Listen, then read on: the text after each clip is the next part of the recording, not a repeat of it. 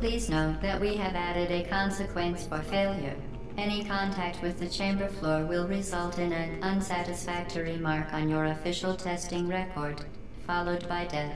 Good luck. Alright, so I don't know what worries me more, like getting a bad mark or death. No, I'm pretty sure death is like worse here. Alright, so what do we have to do here? Alright, so we have to shoot one there. It will come out of there. Oh yeah, it has to bounce back. Yep, that did the trick. Although I've done these a couple of times, I forgotten most of them. Alright, so now... Wait, now we need to get to this platform first. Yeah.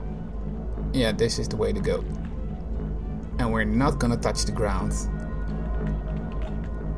No, that would end our journey very prematurely.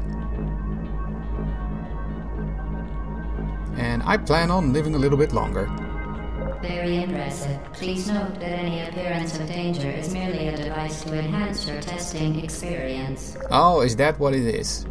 Just to enhance my testing experience. No, okay. Just so we're on the same page.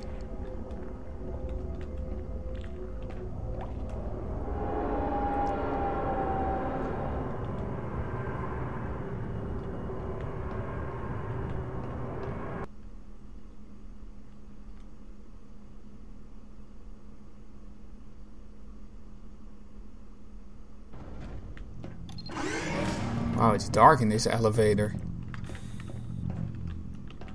The Enrichment Center regrets to inform you that this next test is impossible. Make no attempt to solve it. You know, that only tickles my brain.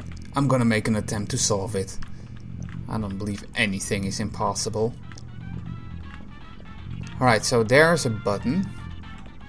There is a cube, but I can't take the cube through here. Because that The Enrichment Center apologizes for this clearly broken test chamber. No, that's okay, that's okay. Alright, so first we need to get up high. Yeah, this test is not broken. No, we need to get the cube with us. Come on, cube. Once again, the Enrichment Center offers its most sincere apologies on the occasion of this unsolvable test environment. Well, didn't see that one coming, did ya? Fantastic. You remain resolute and resourceful in an atmosphere of extreme pessimism. Yeah, I guess I did, didn't I?